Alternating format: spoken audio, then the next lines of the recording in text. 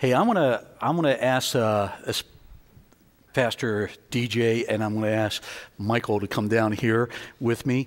These are local pastors right here, but I realize that they haven't yet had the privilege of being able to minister in a different way. And today, since we're talking about the anointing, is it possible that there is a secret for the Christian to the meaning of life and to your destiny, and it's found within the anointing?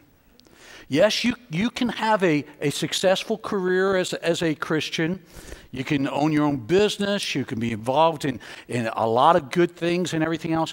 But is there a different level when the anointing comes and that you find the deeper meaning of your life? You find the destiny within the kingdom of God. So at the end of the service today, we're going to anoint people for that. And these two, they're going to be up here worshiping and leading us in a worship song at that time. So I didn't want them to feel like they were left out of it, because I believe God is raising up young men and young women for this day, don't you? Amen. So I'm gonna anoint these two men here this morning as we start the service here, so that while you're up there being ministering to us through music and we're anointing others, I didn't want you two especially to miss out for it, because I see the call of God on both of your lives. So come over here together, yeah, right here in the middle, and we'll hey, let me ask Al and our Pastor Carol and Pastor Al and who else, Nelson. These are all our local pastor people here. I'm going to ask them to come up and lay hands on these two men. Amen. And now, I wasn't planning to do this. That's why I got up and, notice I went and got the oil and stuff. God said, you're talking about something, and we're talking, today the story will be Elijah putting the anointing in the mantle on Elisha. And so I'm believing that God's going to bless the next generation with that kind of anointing. So, Father, I anoint DJ first. We thank you, Lord, for this man. We thank you for the call that's upon his life. I pray that from this day forward, a deeper meaning for his life, an anointing that allows him to realize his destiny within your kingdom. We thank you for that, Lord, and we ask for your blessing to be upon this man. Lord, we see the gifts and the graces, and we thank you.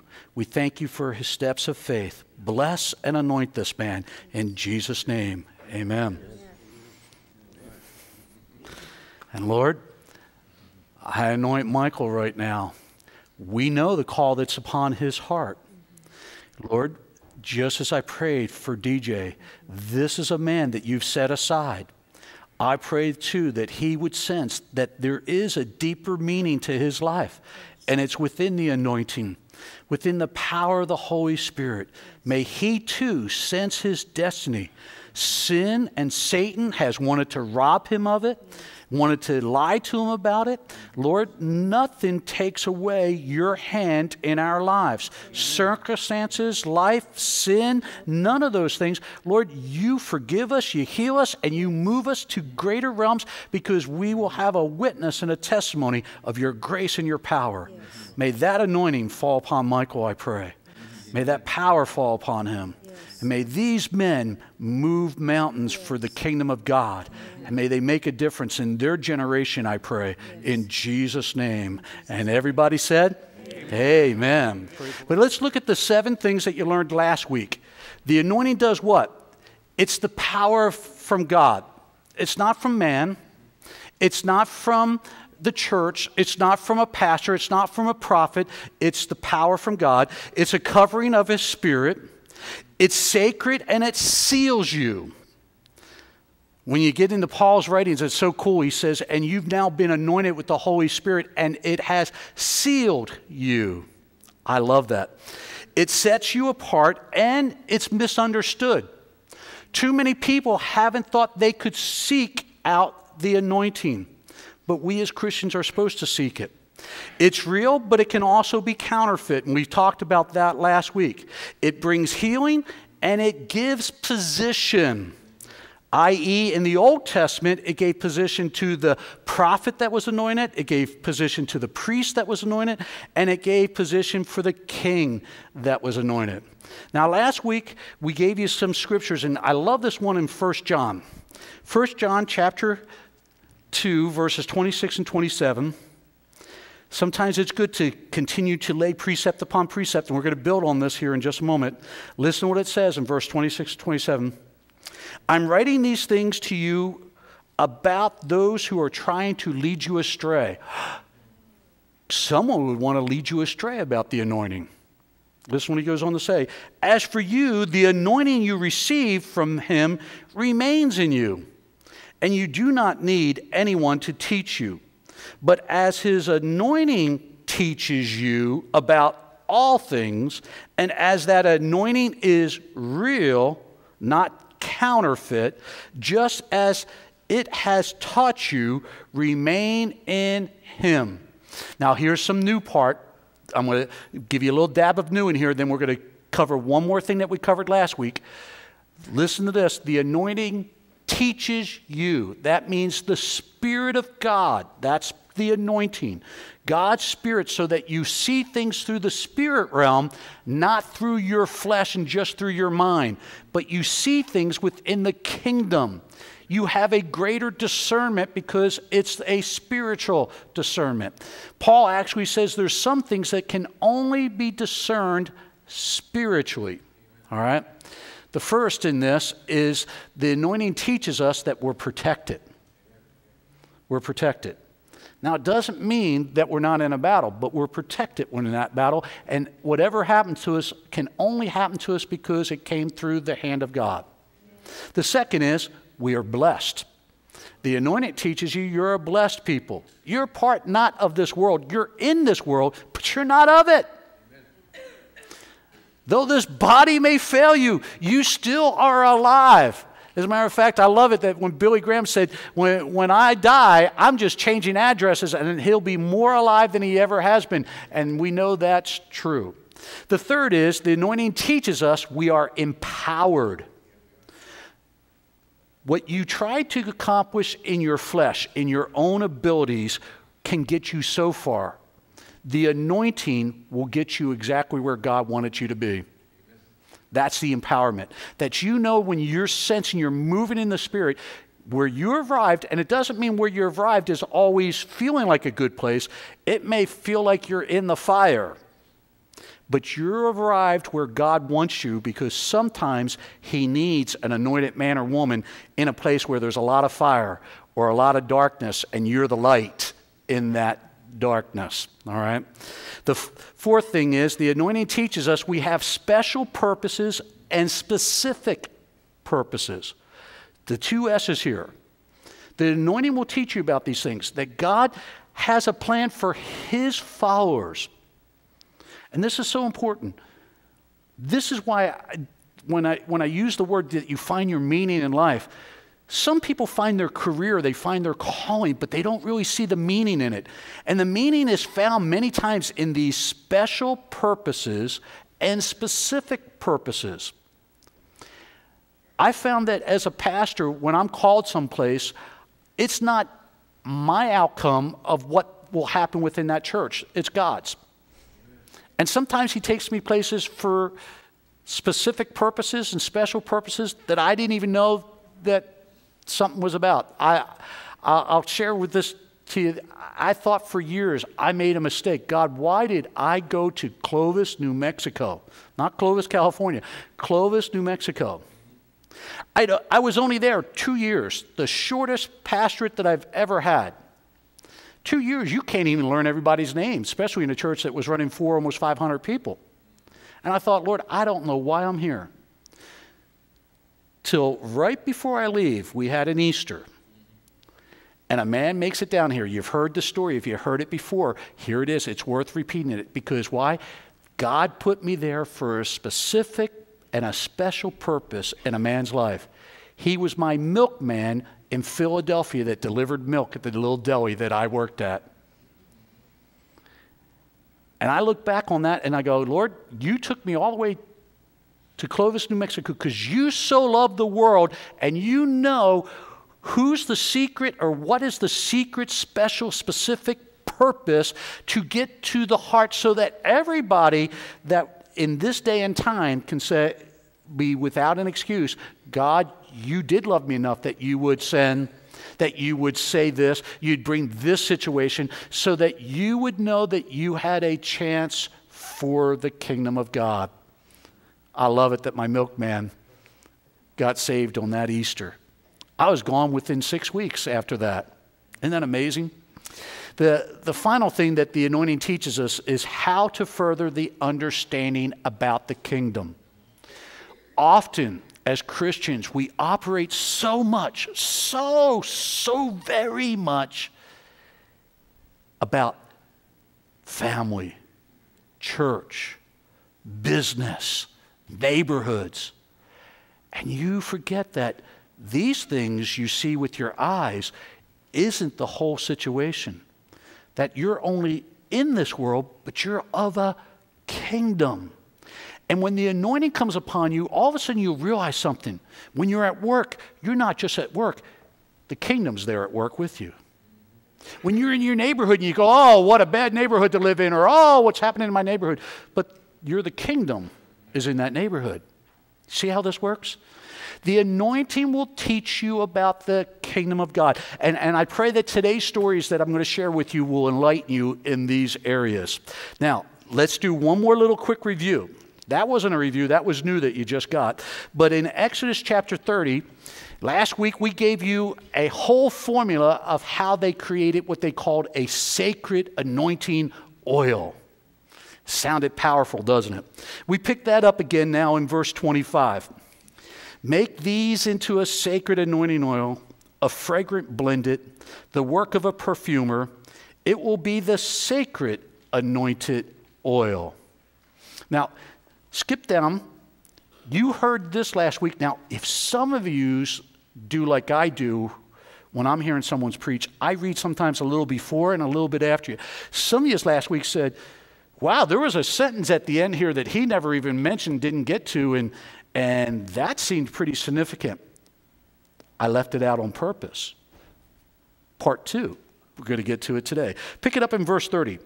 Anoint Aaron and his sons and consecrate them so that they may serve me as priests. That's not on your screen. Now, verse 31 through 33. Say to the Israelites, this is to my sacred anointing oil this is to be my sacred anointing oil for the generation to come. Do not pour it on anyone else's body, and do not make any other oil using the same formula. It's sacred, and you are to consider it sacred.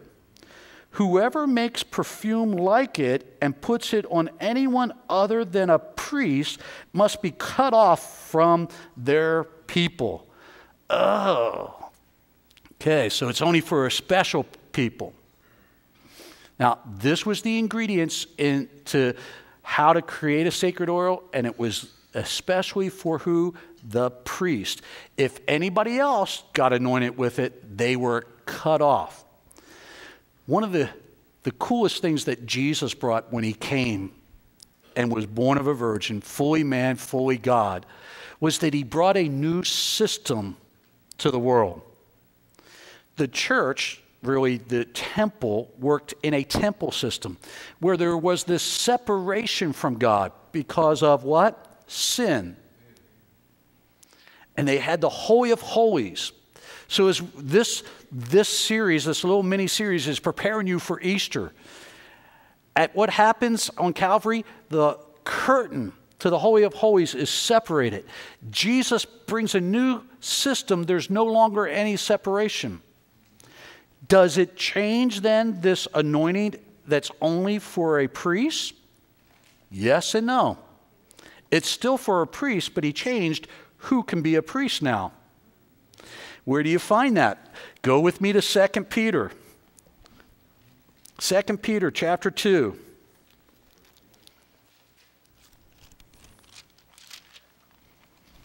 I'm sorry, that's 1 Peter chapter 2. I had that chapter 2 in my mind there. 1 Peter chapter 2, verse 5.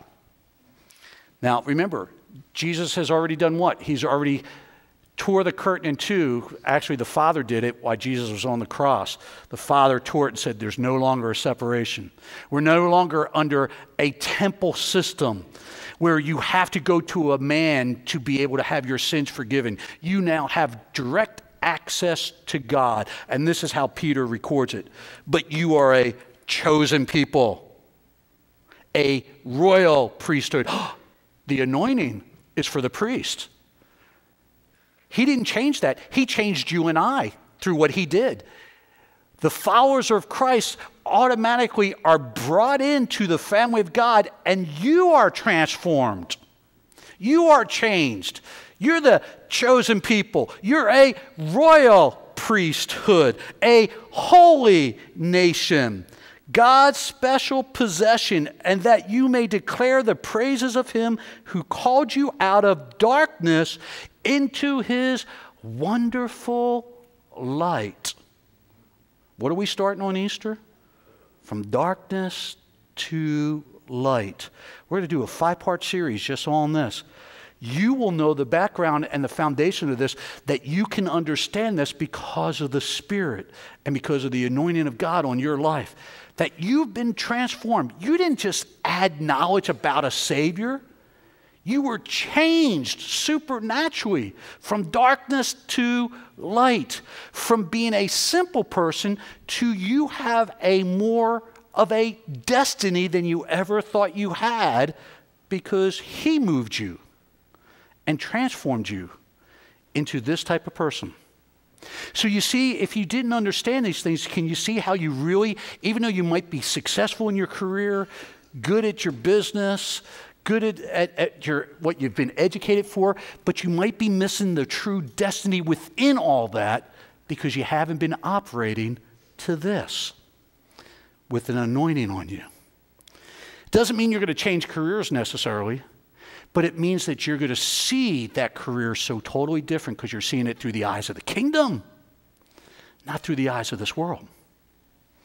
All right, here we go. The anointed for special purposes.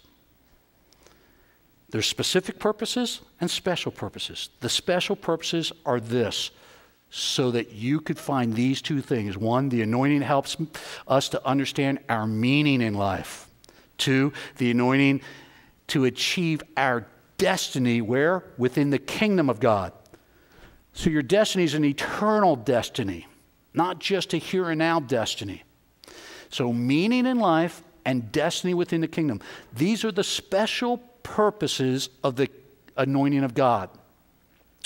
When you think the anointing is just about lifting you up or making you something special, you've missed it. It's about putting a spotlight on what God does when someone accepts him. It transforms that man, transforms that woman. They've gone from a dead person, dead spiritually, to life. I love that.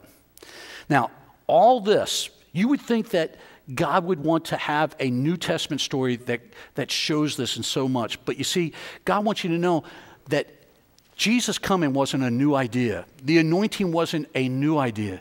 It's the way God always operated in his kingdom, because his kingdom has always been. So we're going to look at the story that really is what, to the Jews especially, their foundational understanding about the anointing. Now, wait a minute. The Jews don't even recognize Jesus as the Messiah, but they know there's a power for an anointing, and the anointing deals with their meaning in life and their destiny in life. Isn't it sad that they missed that Jesus is the Messiah? But the veil is going to be removed, and they're going to see that, and many of them are, it's happening to them already today. And the story is found in 1 Kings chapter 19. In 1 Kings chapter 19, I got to give you some background. Elijah with the J. He had just did an amazing spectacle of a battle against 850 false prophets. And he even made the task of what the battle would be, whose God can send fire from heaven. He let the 850 go first, and no fire came. Elijah then told all the servants to go down and get the water jars filled with water, and he poured the water on the wood. I love this. I did a message. I probably did this message. I don't think I've done it here yet, but I've done this. Have I done it here? You've been with me for so long. You just believe I've done every message everywhere, huh? But maybe I have. Do you remember the message called the God of the Wet Wood? Did I do that here? She says, yeah. No one else is even nodding. They would remember this, you know. The God of the Wet Wood, yeah. Mike Coco was going, no. So.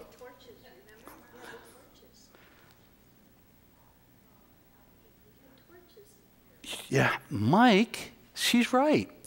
Do you remember I put torches down the aisle here? Do you remember that? You were scared because we lit those torches as we. This was 7 years ago. That's why most of you don't remember. Some of you weren't here yet. All right. So in the message of God of the Wet Wood, Elijah pours water on it so the wood is wet. This is not the way you go to light a fire. You would never take a Boy Scout out and say, if you're going to light a fire, you pour a lot of water on it first, right? It doesn't happen this way. But you see, Elijah understood the things of the kingdom. The principles of the kingdom are not the principles of this world, because God loves to reveal he's greater than this world. So when you have wet wood, you don't try to light wet wood. But he wasn't the one trying to light it. He knew God would light it. And when he stepped back and said, God, show them, the fire came. It says it lapped up the water the water ran off the wood so much that it filled the trench all the way around it and lapped up all the water and lapped up the fire. And then God destroys the false prophets. Now, you would think Elijah would be on such a high for a long time. Where we find him right now is after his lowest time after that battle. There's something about when we're engaged in the kingdom, and especially in the anointing, that the flesh is still very tired after a battle that's a spiritual battle. If you've gone through a spiritual battle, you know what I'm talking about. It almost feels like you've just gotten over the flu, you just came through something, you're exhausted. Elijah was emotionally and spiritually depleted. God ministers to him. Remember, he goes up and he hides in this, and a mighty wind comes by, an earthquake, but God wasn't in it. But God was in the still small voice. And Elijah says this. He goes, I'm the only one left in this kingdom of yours. God smiles and says, yeah, your perspective's a little off. There's 7,000 prophets that haven't bent their knee to Baal. You're not the only one. And he says, go now and anoint Elisha. Elijah is going to go and anoint this young man, Elisha. That's where we pick up the story now in 1 Kings chapter 19, verses 19 through 21. So Elijah went up from there and found Elisha, the son of Shaphat. He was plowing with 12 yoke of oxen, and he himself was driving the 12th pair. Elijah went up to him and threw his cloak around him. Elisha then left his oxen and ran after Elijah. Let me kiss my father and my mother goodbye, he said, and then I'll come with you. Go back, Elijah replied. What have I done to you? So Elisha left him and went back. He took his yoke of oxen and slaughtered them. He burned the plowing equipment to cook the meat and gave it to the people. And they ate. And then he set out to follow Elijah and became his servant. Let me tell you briefly, this is the foundational story of the anointing. If you notice here, there was no oil. There was no oil involved in this, but there was a cloak. There was a cloak that is involved, and that's important because we'll come back to that in just a moment. But let's talk about Elisha first. When you go, the anointing must be for really the mature ones. No, he was a kid still living with parents at home.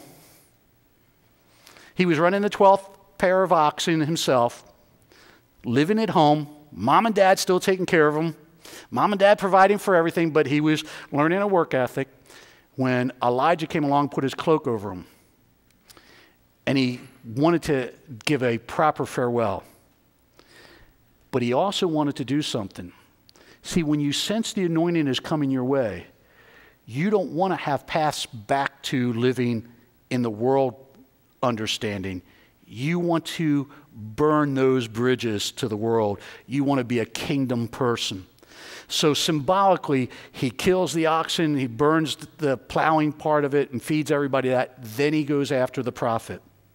And I love as the very last sentence here, it says, then he set out to follow Elijah and became his servant. If you want to move in the Spirit and under the anointing, you don't move in position first, you move in servanthood.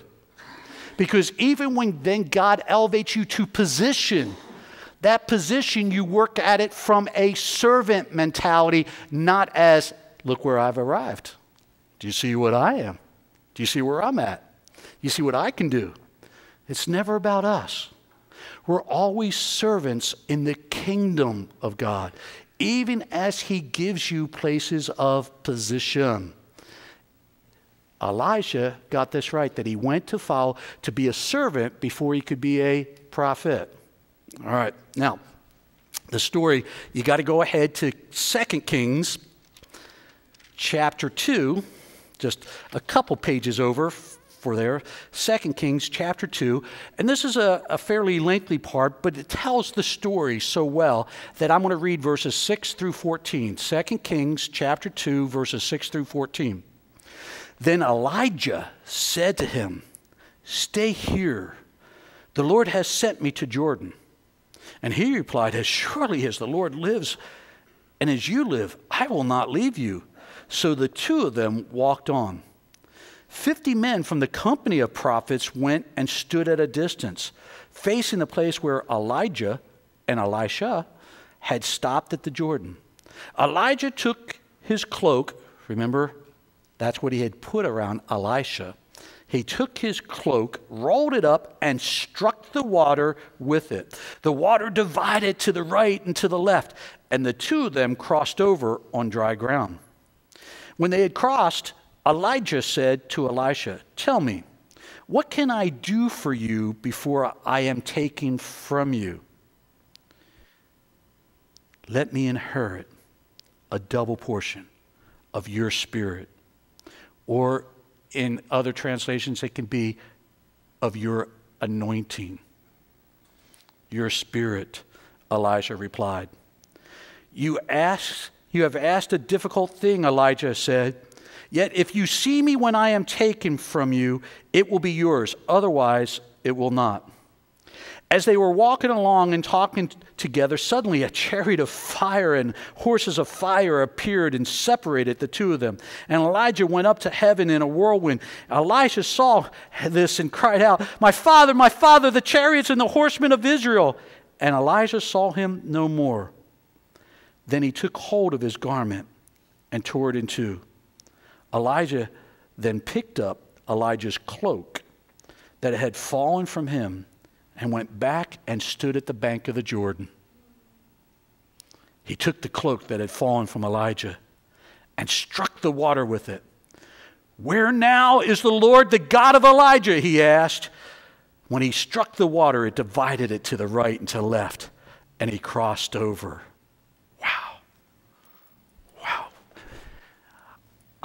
I've always had this dream that in heaven there's going to be a movie theater where you can actually go and you can watch these events as they actually happen. That's one that I want to go to, that Friday night matinee, to see that, where this young man who followed, he had that cloak around him from the time he was living with mom and dad. The cloak was around him. And Elijah takes it off and goes as Elijah burns up his past, saying, I won't return to an old way. I'm going with the kingdom's way. The kingdom of God has always been established because God has always been. We see here he now has the same power of his mentor, the prophet Elijah. He watched Elijah touch the Jordan and it split. He now has done the same thing. The anointing, though, this is very important for you to catch. God's not limited to oil for the anointing. He knows that we need some kind of tangible way. That's why he gives us the sacrament of baptism, and we use water as a symbol of being washed and being buried in Christ and being cleansed. Why in communion he gives us the communion host and the blood, because he knows that in our world we need visuals. And so the anointing is a visual of, again, the Spirit. But God's not limited to the oil for anointing. Number two, the mantle of Elijah was the anointing for Elisha, the cloak.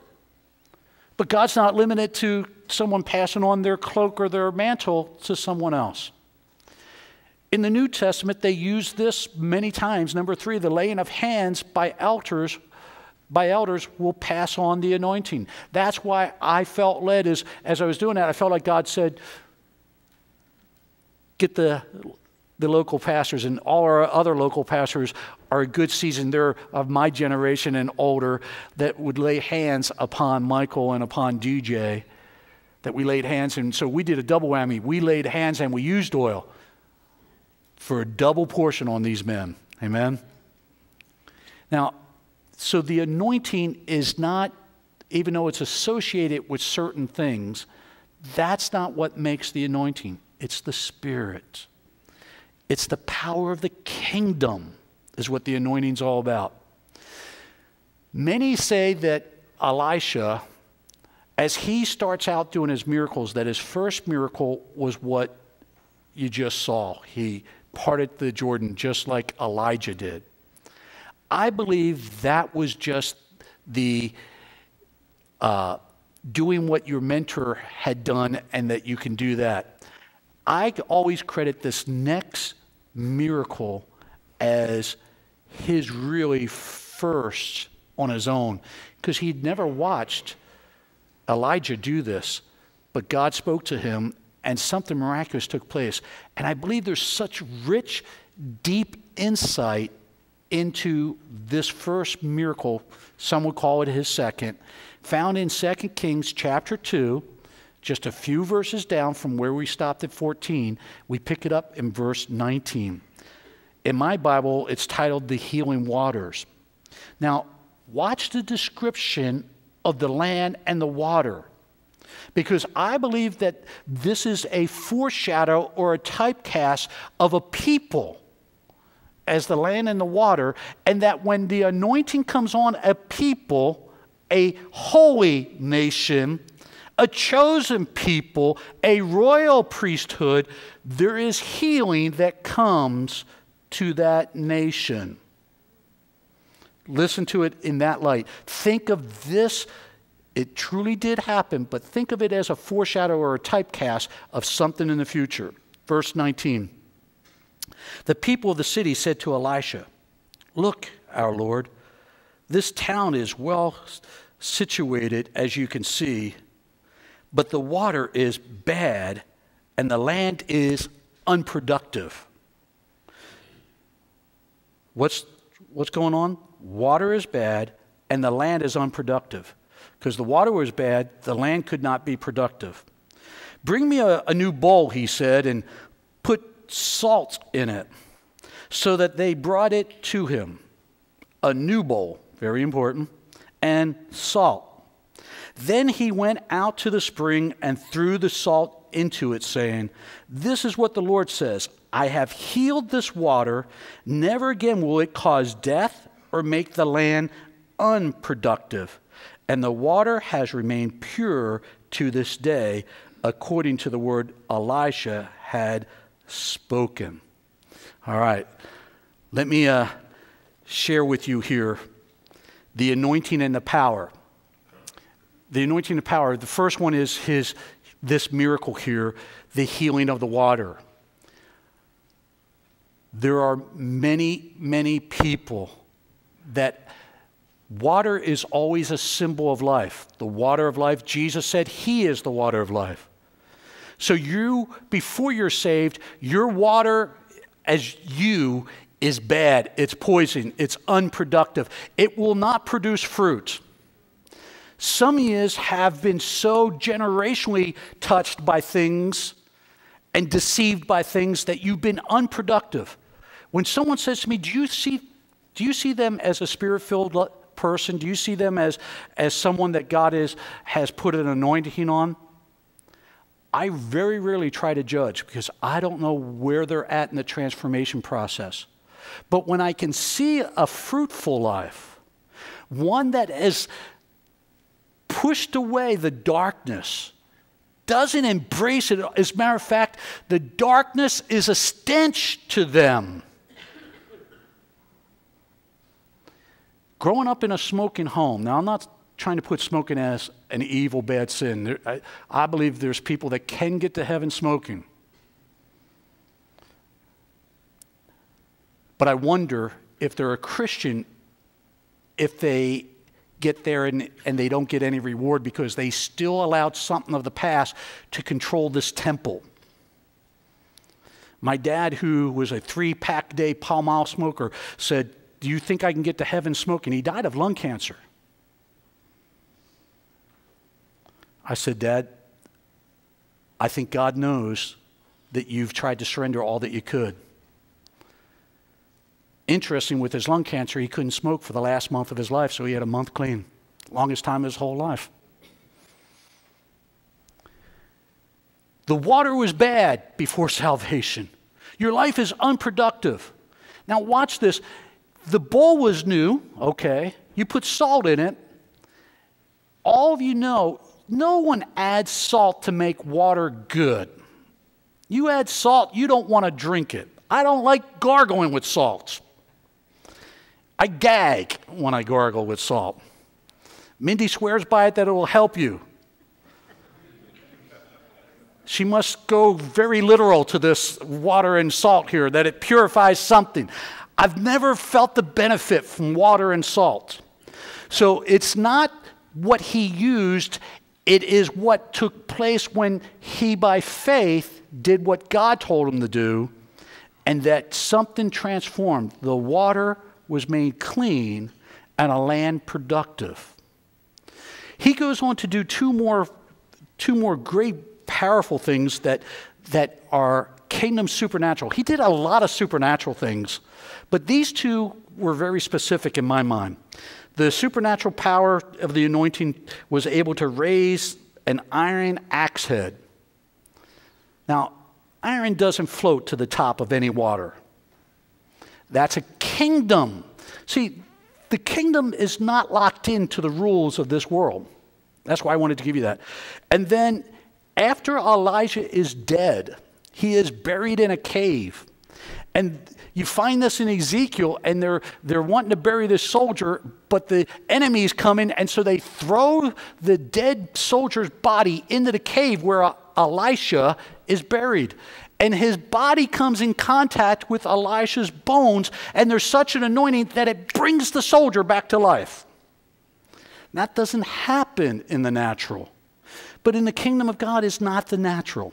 So I wanted to give you, because in the Hebrew, you have to show at least 2, maybe 3 witnesses that the kingdom is different than the earth. The kingdom of God is different. You're seeing this, and I want to come back to the very first one, that water was bad, an unproductive life. I will believe that some of you today, as a Christian, you have felt as if, though I'm saved, I've invited the Holy Spirit in, I've not seen a productivity in my life. Last night, as I was going over this, I said, Lord, I raised both my hands. I said, Lord, I'm claiming this right now.